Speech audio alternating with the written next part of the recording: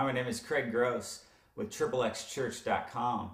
I just watched Tiger Woods give the statement probably he never wanted or could imagine he would have had to do.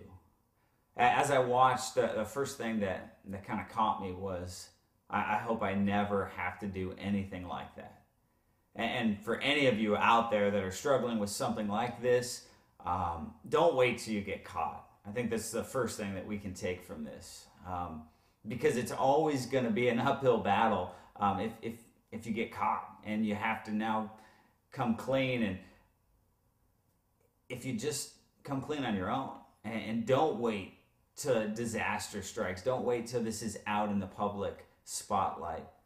But what Tiger did and what Tiger said today, I really did feel that this was sincere. It sounded to me like he wrote this.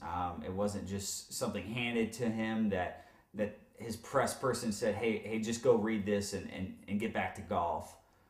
It sounded to me like it was coming from somebody who was, recently in treatment. That this, the biggest thing with people that are in treatment for sexual addiction or issues like this is getting you to the point to actually admit that you have a problem, getting you to admit that there's something wrong here.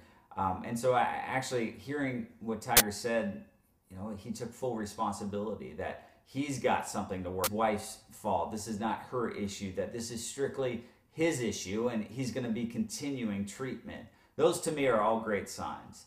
That the most exciting thing for me to hear today was actually Tiger saying, hey, golf. And when he actually said that, words really don't hold a whole lot, but his actions are going to be what actually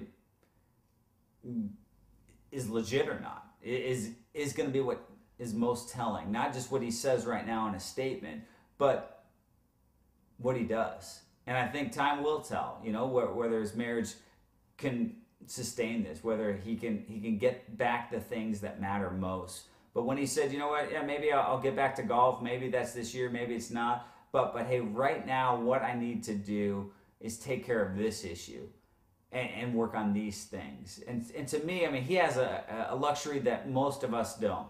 If you're struggling and you got caught and you're in his similar situation, you probably can't just hold off on work or just focus completely on treatment or focus completely on getting your marriage back, working on your family. You've got to make money. You've got to do those things. And so for Tiger to actually say, hey, those things can wait and I'm going to focus here, I think he's on the right track. I hope and pray that, this is an all-time comeback, not only on the golf course, but this guy can actually restore the things that mean the most to him. And that's really what, time's going to tell as well. Is if he's serious, if these are more than just words today, if these are what matters most to him, we're gonna see that. We're gonna see that those are the things that he's committing himself to.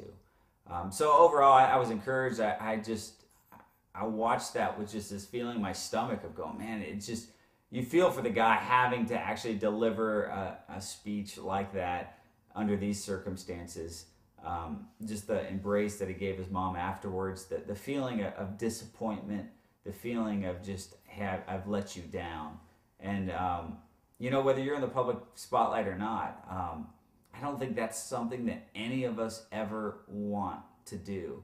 And as much as you can try to avoid situations like that and not live in secret, not live in hiding, and let things out, share things before they get to that point where you're in a situation like we saw today. So we wish him the best of luck in his journey ahead, and hope to see that he gets these things back.